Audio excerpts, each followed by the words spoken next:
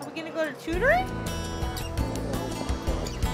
My name is Alesha Thomas and I'm a 5th-year student at UCSD, majoring in human biology with a minor in healthcare. Good girl. And this is Autumn. She's my service dog, and she came into my life in the spring of 2011.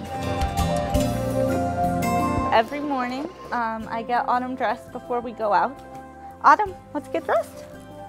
Get dressed. Good girl. I'm Carol Davis. I'm one of the co-founders of Paws'itive Teams. We train and place service dogs for people with mobility limiting disabilities, usually people who use wheelchairs. Autumn knows that when she puts her vest on, it's time to get ready to go to work.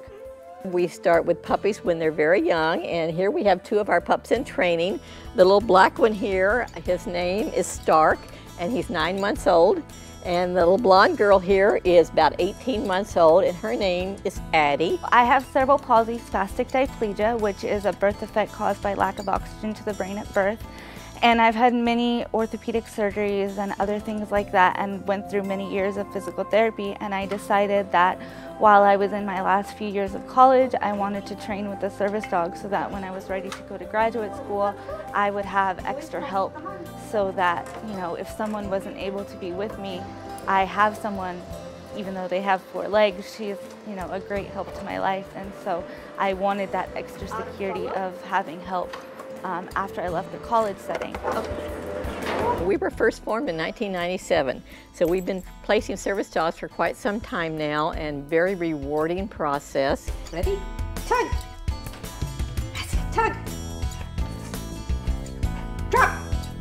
Good boy.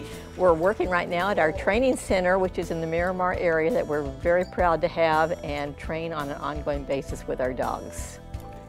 Autumn, get it? Get it, that's it, that's it. Yes, good girl. Good girl. Paws'itive Teams has an all-volunteer training staff. Well, the only paid position we have is our executive director. Our trainers are all volunteers. Each trainer will take 1 pup at a time at 7 or 8 weeks of age. That pup goes into the trainer's home, lives with the trainer for 2 years, and that trainer takes the dog to work, all sorts of places. We meet here at the training center for all sorts of training sessions. The trainer teaches basic obedience as well as skills work. It takes about 2 years. We don't feel the dog is mature enough to match with a disabled person until they're fully mature, because we have to match the skills and personality of the dog with the needs and lifestyles of the individual.